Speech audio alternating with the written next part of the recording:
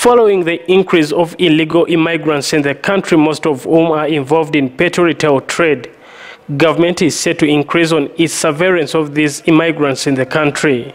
Majority of these immigrants are Indians, Chinese and Pakistan nationals who ply their trade in various major towns of Uganda, especially Mbale, Jinja, Soroti, Kampala, among others. Speaking to journalists at the government-owned media center here in Kampala, the Assistant Commissioner Legal and Inspections in the Ministry of Internal Affairs, Kamugisha Rodovic, warned all those illegal immigrants that are still in Uganda and operating business to leave, or else the law will catch up with them. He says close to 400 immigrants have been deported back to their countries this year alone. Remember, we are in August.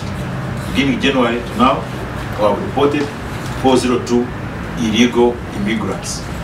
Probably that's why you're not hearing a lot of rise from our own Ugandan business community. Since we have additional funds, we have increased our enforcement and warn all illegal immigrants because we are ready and out to catch them, if I may use the word. To catch them, weed them, and have them removed. Kamugisha suggested that they are not targeting genuine investors but those who deal in petty jobs which local Ugandans can access. But what are these kind of petty jobs government is desisting the illegal immigrants from doing? Internal Affairs officials explain. They are engaged in petty business, selling shoes, fake cosmetics, like you read your hyena in the red paper, fake cosmetics. These small things. They're in pharmacy, some of them are in pharmacies, supermarkets. These are the people we are targeting. The investors welcome them and want them because they're growing Ugandans. They are consuming our consumables. So we have about that. But the petty ones. Majority of these immigrants do enter the country through porous borders, while others with fake passports. Therefore, government is setting up an intelligence unit to carry out surveillance operations on those immigrants that enter the country through porous borders and a forensic laboratory to help identify fraudulent documents, among others. Attempt to enter the country with fraudulent documents. For the first time in history of this country, I am constructing at our headquarters here, a modern, sophisticated forensic laboratory that is going to help us scan, read these passports and see if these passports are genuine or not.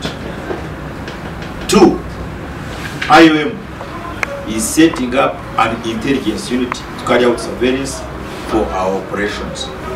This is also a step forward for the first time in the history of immigration. We are setting up an intelligence unit. Kamugisha urged the public to be more vigilant about these illegal immigrants and give information to relevant authorities about these immigrants. Call upon the public and citizens to be vigilant and be involved in this exercise by giving us information about these illegal immigrants.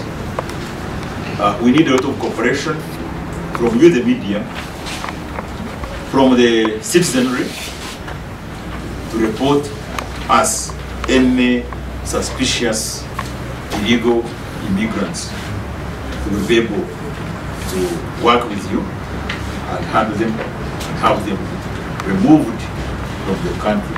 The Directorate has also set up cameras, an intelligence unit and an operations team within the ministry to actively check those without valid or appropriate documents and officers who deal in corrupt tendencies. Brian Senkumba, Channel 44 Television, Kampala.